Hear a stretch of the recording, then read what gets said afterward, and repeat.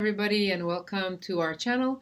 Today I'm making a video about H&C refusals and what the options are when you have a refusal, particularly going to federal court and filing a judicial review. So when you receive a refusal of your H&C application, it could be quite a stressful moment because you invested a lot of time and energy. Either you did it yourself or you hired a lawyer, you included hopefully a lot of strong supporting documentation, and you prepared your story, and you receive this refusal letter. Often what happens is the refusal letter is a boilerplate standard refusal letter, which means that it's standard. It says that it's been refused. It has the same content as a lot of other refusals. It doesn't actually go into the details of your story, the documents that you provided, and your file and your case. In some cases, the officer will give you upfront, upon a refusal, the actual reasons. So for example, it will be a few pages, either 1 page, 2 page, or sometimes it's very, very long, and it explains, I looked at this evidence, I looked at that, and I don't consider that you would suffer hardship or that you have enough establishment.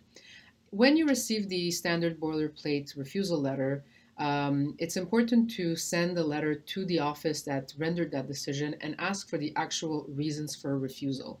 The letter that you receive, if it's a boilerplate standard refusal letter, that's not the actual refusal reasons. There are always refusal reasons. In some rare cases, there might not actually be.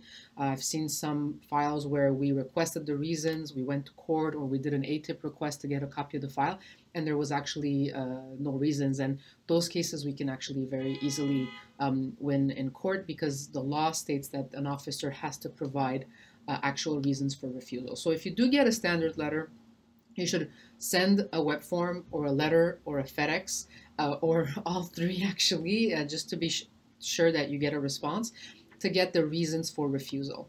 If you see that that's not working, what we do typically is we ask a couple of times, and if that doesn't work, then we do what's called the IRCC ATIP request online, which will provide us a copy of the full file, and we specify that we want the officer's notes for refusal. Now, an ATIP is supposed to take typically 30 days, less than 30 days, but in some cases it could be many months. So sometimes you're in this weird situation where you need to know the reasons for refusal to see if you're going to go to court or reapply, but you don't have them. So it could be a little bit tricky.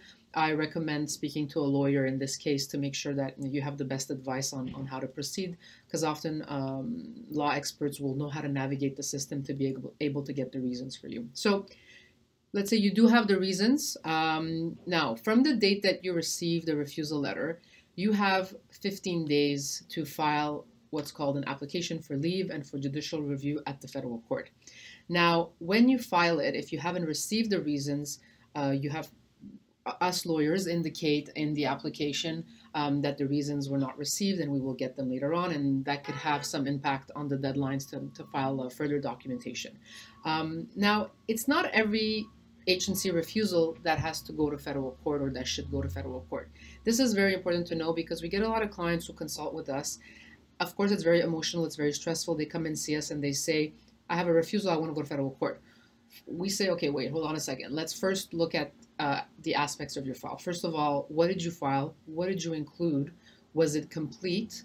And what are the reasons for refusal? If you didn't submit adequate information, if there was errors and mistakes and inconsistencies, and the refusal letter addresses that, then we might not recommend to go to federal court. So this is really an exercise by the lawyer to look at what you filed, look at the case law, look at the reasons for refusal, and make an assessment, a judgment call based on experience that we have going to court and in reading case law to see, okay, what are the chances of success here? Has there been has an injustice been done? Is the decision unreasonable? Is there an error of fact or of law? Is there something that the officer should have considered? For example, best interest of the children, efforts made to settle in Canada. Have you been in Canada for 2 years, or have you been in Canada for 15 years? Have you been working and speaking French and English and making friends and having a network? Or have you been here maybe a year or a few months and you're 22 years old and maybe you came to study and you stayed longer, but now do you really deserve to be approved under an agency? So we look at all of these factors through a global lens, and we try to make a judgment call, and we provide you with our recommendation to say, okay, you know what, in this situation, I think that you have a good case. There was a mistake that was done. You did a very good file, either you or the lawyer that represented you. Or if it's one of our clients, if we prepared a very strong application and we see that the reasons don't make sense, then we will suggest to our clients to go to federal court. So if we decide to go to federal court, we need to file an application for leave and judicial review in a very specific timeline. And after that, we have a certain amount of days that we need to file what's called the application record, which will include arguments, case law, and all of the documentation that you submitted. Following that, the Department of Justice, which are the lawyers that represent Immigration Canada, will respond with their arguments. Following that, the entire file will go in front of a federal court judge who will decide whether leave is approved or not. Leave means permission to go to court. If we do get leave approved, we will get a date for a hearing where the lawyers will appear in order to argue the case. So if I'm your lawyer, I would go to federal court and I will argue the case against the Department of Justice, who represents immigration. And at the end, the federal court judge will make a decision. In some cases, well, in most cases, actually, the decision will come later on in a written decision. If we look at your refusal reasons and we see that it's a good decision, the officer actually looked at all the evidence, gave you, if there was certain issues, gave you enough time to address these concerns, considered your story in totality, and the reason makes sense, then we might decide not to go to federal court. And in that case, depending on, again, your situation right now, we might suggest to maybe reapply for humanitarian and compassionate grounds with stronger and better documentation. In some other cases, sometimes I tell clients, well, actually, I don't think you should reapply. I think you will lose over and over again because of the situation. So we try our office. We don't try, but we're very honest in the way that we present the options to the clients. We don't want to give false hope. So we'll explain the whole situation to you, and you'll be the one who will make the final decision. So it's important when you get a decision to try to consult with a lawyer as soon as possible, because deadlines for an agency the decision, because they're in Canada, the deadline to file to federal court is 15 days. In some exception, if you don't, for example, if your decision is dated September 1st, but you get the decision in your hand September 29, the date to file at federal court will run from the date that you receive it in your hands. But that could be a little bit tricky depending on how you received it and can you prove when you received it. So essentially, as soon as you receive the decision, you should know what your rights are to make sure that you do the right thing. Like I said earlier, it's important not to just go to federal court just to go to federal court, just to gain more time. We have a lot of clients that come and see us and they say, well, I don't want to get deported. I don't want CBSA to send me away. I don't want the enforcement process to start. Can you just file federal court just so I can gain more time? We don't do that at our office. We don't recommend to do that. We will look at the decision. We will look at what you filed, and we will see if there's actually a good case to go to court. Going to court is a serious issue. Federal court is one of the highest courts in Canada, and we don't take that lightly. So we will make a legal assessment of your case and explain to you if we go to federal court, or we suggest that you reapply or you don't.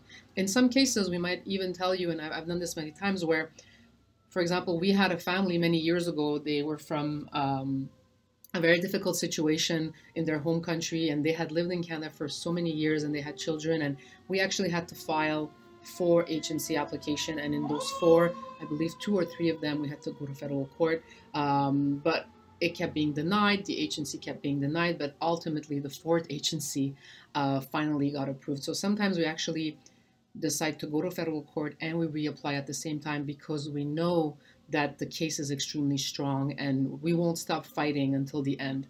But this is a very, very exceptional case. In our office, most of the agency applications that we take, we do win them. Actually, although it's a very, very exceptional category, because we really take on cases that we believe are very strong, and because we know what we have to do. I'm going to wait for this to pass. Because we know Because we go to a federal court and we do litigation, we know exactly how we need to prepare our applications. So our applications are extremely strong, they're well prepared, they're very complete, and because of this, we often get approvals. And if we prepare these applications, and yes, sometimes we do get refusal, it happens, then typically we will go to federal court and try to win those cases. So final thoughts, when you do get from the beginning, the most important thing is actually to well prepare your H&C application. If you do get a refusal, make sure you ask what the reasons for refusal. Make sure you speak to a lawyer as soon as possible, and make sure you make the right decision whether you want to reapply or go to federal court, or maybe you don't reapply and you look at other options that may be available for you if at that point you have other options available for you in Canada. If you have any questions, if you've received an H&C refusal, or if you're filing an H&C refusal, an H&C application, we have other videos on that. Feel free to look at our videos. We have a lot of blog posts on our website about these topics as well. And if you wanted to consult with us, don't hesitate to contact us. Thank you.